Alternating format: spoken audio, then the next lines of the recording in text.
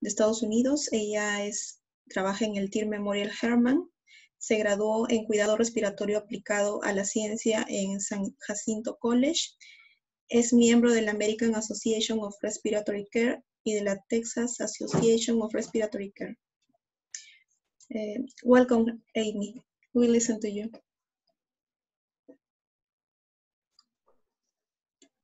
Please, can you share your screen?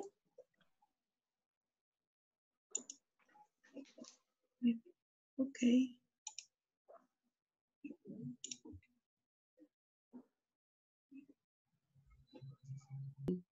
Let's see. I'm going to talk about the pulmonary interventions that we can use, therapies that we can use to help patients, spinal cord injury patients with COVID, to help clear their airways, help them take deep breaths, cough, clear the secretions. Here in our area, typical COVID patients in the ICUs right now are not having increased secretions, but typically in our spinal cord patients, we do have increased secretions. One thing of note that therapists in the ICUs have reported to me is that there is an increase in mucus plugging and in blood clots. So that's something definitely to be watching out for. But there are things that we can do to help with the mucus clearance. The most important thing. Amy? Yes. Amy, we cannot see your screen. Oh. Can you share it? How do I? Where? Oh, not that one. Laura, help me. Share. Just share. Okay. Does it show me now?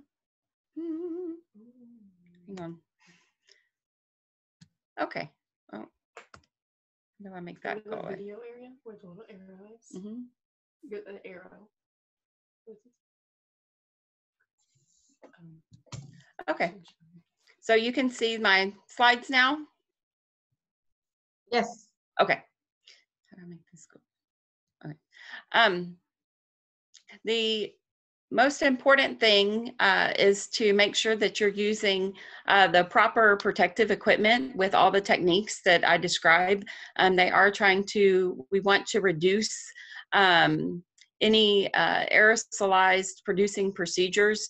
We need to make sure that you have proper protective equipment. So if some reason you do not have access to certain equipment, so like an N95 mask, if you're doing open tracheal suctioning, things of that nature, then you really need to weigh out the risk benefit at that time to make sure that what you're doing is appropriate for the patient and safe for yourself. So keep that in mind as we go through each of the modalities. Right now, the recommendations per the CDC is they would like us to use the metered dose inhalers and MDI. So those can be given with patients with an airway and also without an airway. So that's the preferred method if we need to deliver bronchodilators. So with the mouthpiece, a spacer is good, especially if they are short of breath. And a lot of times the dosages are higher to be the same dosage as what you would receive in a nebulizer treatment. And then you'll see on the right side of the screen, the tracheostomy, they do have an attachment for that.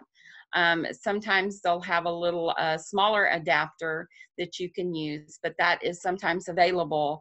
So that may be an option even with your tracheostomy patients. So we want to do, just like with oxygen, we want to do dry oxygen delivery, such as nasal cannulas, Venturi masks. We're trying to stay away from using high flow unless the patient needs it. And the same thing with nebulizer treatments, which are aerosol generating procedures. So ideally, if this is a fit, this is one way it can be done with patients, even with tracheostomy. If we're needing to give breathing treatments, one option is a filtered nebulizer, and that is something that's commonly they're doing in the acute care facilities. So what it is you've got your nebulizer just like you would have in your facility. And this is the corrugated tubing. And so what they've added, and you can buy them this way, or if you have access to one-way valves, this is a one-way valve. So they breathe in through and breathe in the medication. And then you can be through a mouthpiece as seen here, or down here, this is a trach tube adapter. So you can put that on the tracheostomy tube. And so as they breathe in, the medication comes down through the nebulizer, through the mouthpiece. They need to make a good seal. So they need to be able to be, follow commands. And then the trach tube adapter, the same thing, that way they breathe in and out. If you're going to be using the trach tube adapter, I would recommend for infection control, cross-contamination, that you put a mask, even if the patient has a trach tube, or whether the cuff is inflated or deflated, it would be a good idea to put a mask over the patient's mouth and nose when you're doing anything, aerosol generating. So, and then on the exhalation side, you have a filter. So that's your expiratory filter. So that's where the patient is going to exhale. So you want to use a filter that's a low resistance filter, something that has antiviral, antibacterial properties. It wouldn't be like an HME or one of the HEPA filters that you use in the ventilator. It would be something that's used more for spirometry, vital capacities, things like that. So that is one way that if you must deliver an aerosolized treatment, that it makes it a little bit safer, but you still would need to use the proper protective equipment. So an N95 mask would still be needed to be used, because as you're delivering this treatment, the patient is probably going to be coughing, producing sputum. So you want to definitely protect yourself if this is indicated. So a reason that you might use the nebulizer treatment versus an MDI would be if you're delivering a mucolytic like mucomist, acetylcysteine, or something like a hypertonic saline to help with their cough, to help clear cough from the upper airway. So once we're doing the things that we're doing, I'm about to show you the different respiratory modalities. Secretions may need to be cleared. So if they aren't able to just cough it out on their own. So one option for patients without an airway is nasal tracheal or NT suctioning. If you're going to have to be doing that frequently, if you have access, these devices down here are called a nasal trumpet. You put it on the patient and measure it from the nair to the back of the mandible, and then you use KY, whatever lubricant, water-based lubricant. And what that does is it protects the patient's airway from trauma. And so you would want to change that out each day to maybe switch to the other side. And that's if you have a patient with a productive cough, as long as they're not using accessory muscles or in extreme shortness of breath, that may be a way to clear secretions while they're having these issues, and even prevent having to insert an airway into the patient, prevent intubation if it's just a matter of clearing secretions. For an advanced airway, we can, even if they're not on a ventilator, we can still create somewhat of a closed tracheal suction. So the picture here, this is an inline suction that we would use on a ventilator or a T-piece. And so if you take this suction unit, the inline suction, and you use that with the filter like we recommended in the first picture, and put a one-way valve again in between on the right-hand side of it. So that's where the patient would be able to exhale. The blue tubing that's attached would be hooked to whatever, either aerosol or a venti mask, some kind of oxygen if they're on oxygen. And so that's going to create more of a closed unit. So if you're having to remove that to do some of the modalities and then put that back on to suction, again, you're going to need to make sure that you're wearing the proper protective equipment. So if it's a patient that is suspected to have COVID-19 or a patient that is positive, you would still need to protect yourself with that. But it definitely decreases the risk of cross-contamination. So some different modalities that can be used to clear secretions. So this would be the vibratory positive expiratory pressure, PEP therapy. So what this is the first one over here, these devices are all the same. These are just different types. This is an acapella. On this side, sometimes they call it the pickle because it's green. This one is a handheld device, a Cureplex VibraPep, and then we've got an Aerobica. What they are used for is to clear secretions in the upper airway. As the patient exhales through it, usually we have them breathe through it normally and then do a series of more forceful exhalations. So as they're exhaling into the device, there's a bladder inside that causes vibrations. So in the upper airway, it will actually loosen and help remove the secretions from the airways and actually have kind of a ciliary action to bring them up and out of the airway. So many times you'll have to do several series of that, but if the patient has a decent inspiratory and expiratory effort, then those can be very helpful. So that might be one of your tetra or quadriplegics that has, developed more strength, maybe isn't in the acute phase of their injury and has contracted COVID. So this might be a way, again, to keep from having to intubate them, place them on a ventilator if we can clear their secretions out. Another technique that can be used is manual chest physiotherapy. So that is accomplished by basically beating or doing percussive motions on someone's chest. The important thing is that you're not doing that with a flat hand. You cup your shape, your hand, and so you should have that. It's like a little air pocket kind of sound on the patient. It can be done with them sitting up, depending on the injury that they have, where they are in their injury. You can do postural drainage, which I've attached the positions for those different lung segments that you can drain. So what will happen is if you're able to position your patient, so face down, prone is not going to be an option for most of our spinal cord patients, but generally they can turn to the left or the right side. Sometimes they can tolerate their head down a little bit.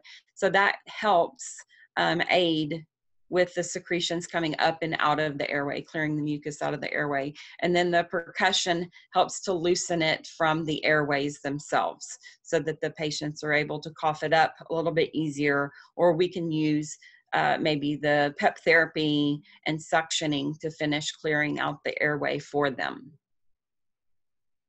Another way that you can accomplish that is similar to the cup therapy, the manual therapy.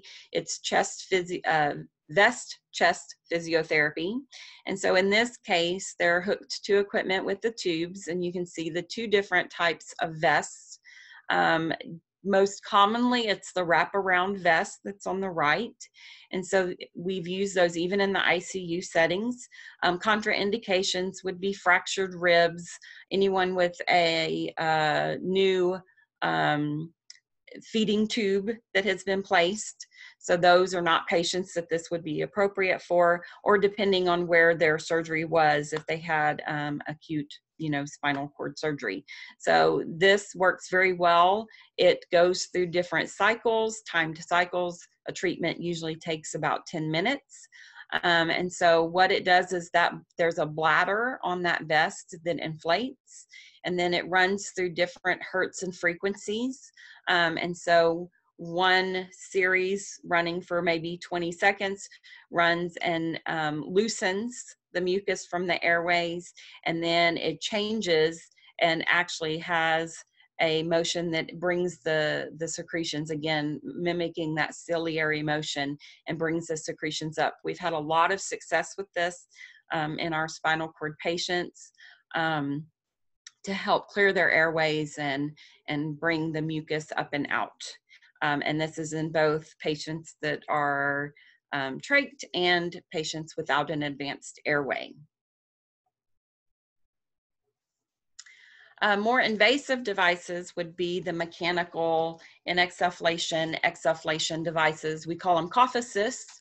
The ones on the top, the one on the top left is the newer model. The one on the right is an older version, but is still in use, and the one on the bottom is more of an original version. They all work the same. It's just a matter of how you plug in those settings. So what you're doing is you're setting an inspiratory pressure and time. So the machine's going to give them a breath, let's say for 2 seconds, and at anywhere from 20 to 40 centimeters of water. And then there's going to be a pause. And then you're going to have an expiratory pressure, again, for usually 2 seconds. And the negative expiratory pressure is set between 20 and 40 as well. So just depending on their the strength of their cough, how much assistance they need. And so it'll go through a cycle. We usually go through a cycle of 3 to 5 breaths. Then we either clear their airway or allow them to cough. And then we repeat that as many times, usually, again, 3 to 5 breaths for 3 to 5 cycles is usually more than enough. So it's just, you assess your patient, see what they need, see if their breath sounds improve, if they're able to expectorate their secretions. You'll see that it can be delivered through a mask. It can be done through a mouthpiece. And then it can also be done with the little Omniflex that hooks to the tracheostomy tube. So we've had great success in doing this with patients with an advanced airway and without an advanced airway. Even patients that have been decannulated, contracted an upper respiratory infection, and their cough was still weak. So we would use this device to help get them through that time and prevented them from having to be ventilated or have to go back into the ICU. So it's a quite effective tool. Another really promising and effective method would be the lung volume recruitment, LVR. So it's accomplished by taking an ambu bag, your regular resuscitator bag, and you're going to put a one-way valve on it. And so it's going to let the air out of the bag, but not let it back in. You need to make sure that your patient is awake and alert and can cooperate. With the COVID-19 guidelines, we do recommend putting, again, a viral filter in. In this case, on this slide, we're doing this with a patient that is using it via mouthpiece. So he is able to meet his increased lung volume. So we're going to give him, usually it's 3 to 5 breaths. You communicate with your patient, give them a nice deep breath, and you'll notice that the clinician is wearing a mask and a shield. If this is a COVID patient that you were doing this with, then you would want to make sure to wear your N95 mask. So you're going to give them those breaths, and then you're going to help them with a manual assisted cough. So interestingly enough, I show the peak flow meter because in this case, this gentleman's peak cough flow was 80 before he started, and 80 liters per minute. When they did the LVR, it increased to 350. And then when they combined the LVR with the manually assisted cough, it increased to 560 liters a minute. So it's quite an effective method. Some contraindications, again, would be if someone had a pneumothorax, cracked ribs, new peg tube, you wouldn't want to do the manually assisted cough. It's also good, we use it commonly in the inpatient rehab setting to prevent and treat atelectasis.